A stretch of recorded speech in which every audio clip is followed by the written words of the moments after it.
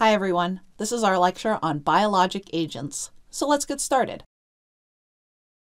To get a clinical perspective, let's look at a quick flash case. Let's say a 68-year-old woman, recently diagnosed with osteoporosis, presents to the clinic for a follow-up. She has started treatment with a bisphosphonate, but she saw a commercial for a drug that ended with MAB that can be used for osteoporosis too. And she's curious about how it works and if it would be better, though she can't recall the name. Let's keep this in mind as we go through the lecture. Our learning objectives for this lecture are to classify biologic agents by mechanism of action and list examples of biologic agents. Now, biologic agents are exploding in the market.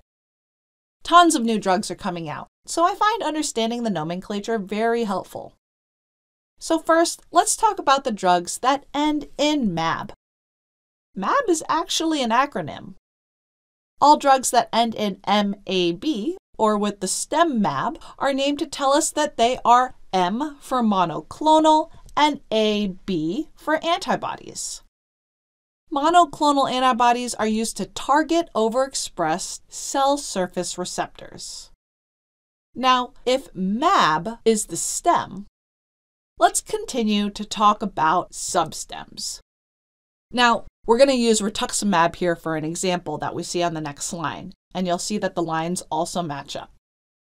So the first substem, which is closer to the stem, is called the source substem, and it tells us where we got this monoclonal antibody from. In this case, the XI tells us that it is a chimera or cross between species, for example, a human and a mouse. Now, the substem before that is called the target substem and tells us what our monoclonal antibody is targeting. So in this case, the TU in rituximab tells us it's targeting a tumor or cancer. Lastly, for our example of rituximab, is the prefix RI, which is variable. So if we look to the next biologic agent in this table, bevacizumab, going from end to beginning, we know it's a MAB, so it's a monoclonal antibody with ZU for its source stem, which stands for humanized, and CI is the target substem, telling us there is some sort of cardiovascular type of target. Is this true? Do we know what bevacizumab is used for? Well, its clinical use is for colorectal cancer, renal cell carcinoma, non-small cell lung cancer, and angioproliferative retinopathy by targeting VEGF, or vascular endothelial growth factors. And there's a hint in the prefix. This helps you to remember that it is targeting blood vessel formation. Now, the next example, denosumab, is a MAB or monoclonal antibody with U as the source substem, signifying human, and OS as the target substem, which means bone. Can you recall when we use denosumab? If you can't, take a guess. Yep, we use it for osteoporosis, which is why this may have been the one in our flash case that the patient heard about on a commercial. If you look up monoclonal antibody nomenclature, there are some really very helpful charts that helped me learn these drugs in a more efficient way than trying to memorize them individually. I think it's kind of a cool naming system. Okay, next we have drugs that end in IB or IB, which are small molecular inhibitors that target intracellular molecules. Just like our monoclonal antibodies, they have a similar naming structure. They all have the stem, IB, but then their substem is related to their function, which you can see in red. Now, while these are all very high yield, one particularly high yield one is imatinib. Do you remember any uses for imatinib?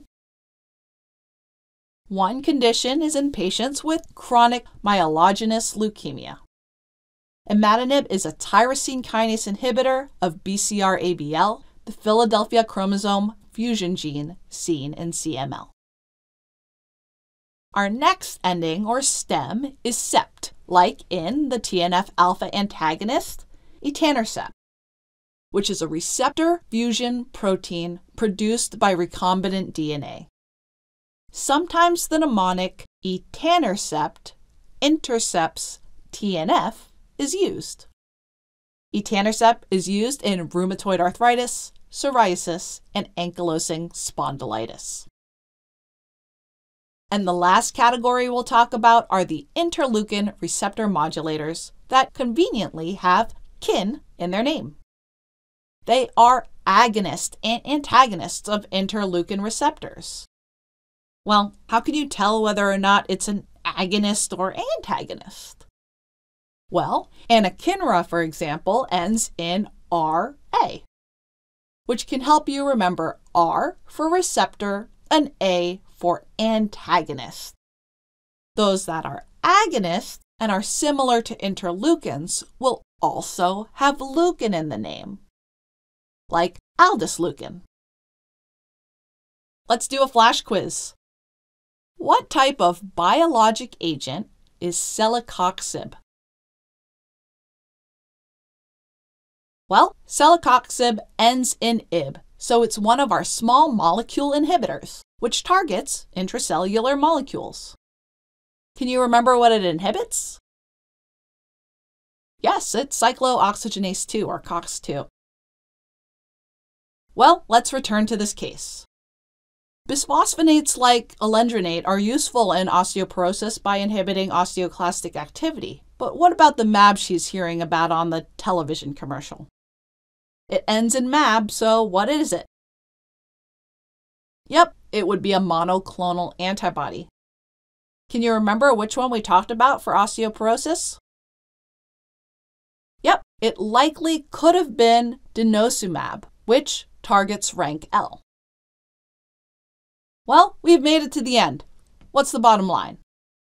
Biologic agents can be classified by nomenclature, specifically their stem or ending, which often describes its function. Examples include monoclonal antibodies which end in mab, like rituximab, small molecule inhibitors which end in ib, like imatinib, receptor fusion proteins which end in sept, like etanercept, interleukin receptor modulators, which end in kin, like aldesleukin. Well, that's all I have for you here. Please give this video a thumbs up if you liked it, and it'll give you the opportunity to submit a comment if you have any feedback or questions. Thanks for joining me. Study hard.